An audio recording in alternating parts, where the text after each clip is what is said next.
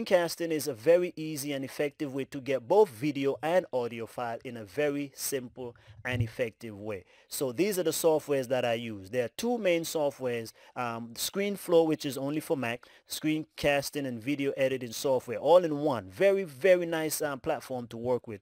And you have Snagit and Camtasia Studio. Camtasia is both for Mac and for PC.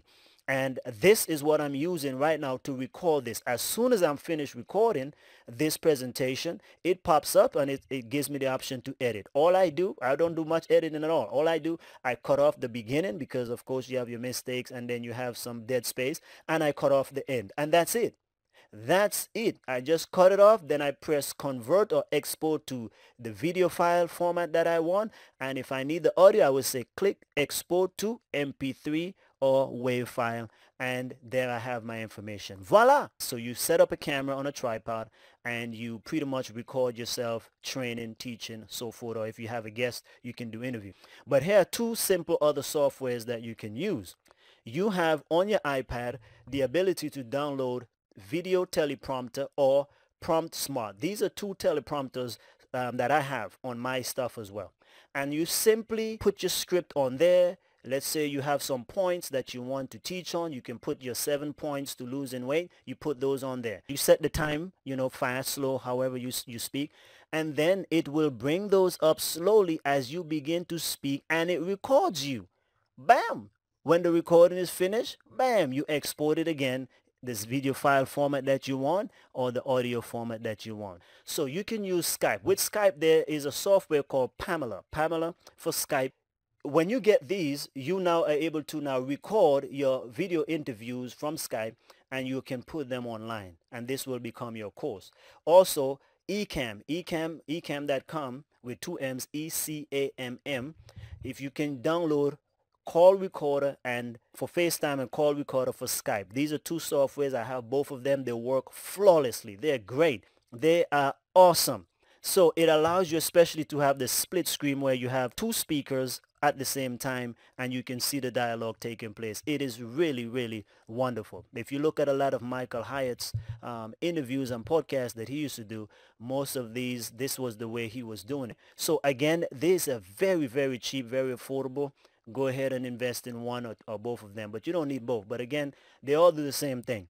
So in other words, you don't have to even come out of pocket and with heavy investments per se to do these things yourself. If you like me, where pretty much, hey, I just do one take, two takes maximum. You don't got to do a lot of editing because I just want to get the information to you. Then you can do it all yourself. And afterwards, like you said, you edit it in Camtasia or ScreenFlow.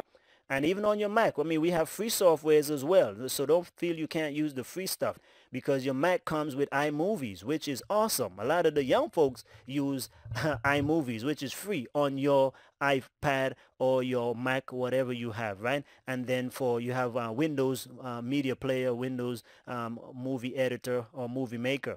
You can use those as well on the PC, and those are all free. So don't feel you have to go and spend a whole lot of money to do these things. Audacity is a free software that you can download and put on your computer, and it will now edit the audio files and the audio trainings or recording that you have. Right now, I'm actually speaking to you with the Rode Podcaster. That's the tall white one on the screen here.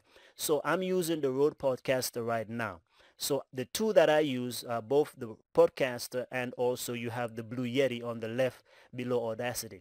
So these are the two that I predominantly use. I like both of them. I use mainly the Blue Yeti. I use this one most.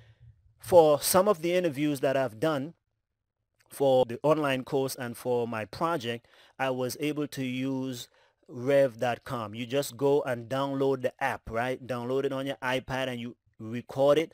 As soon as you record it, you save it, and then you can click this little button on the bottom and just send it immediately. You create an account, of course, and you send it immediately to rev.com to be transcribed. How cool is that? So you can go in your app store and just download rev.com. This is how it looks. You see the logo there, REV. If you download it, it's free.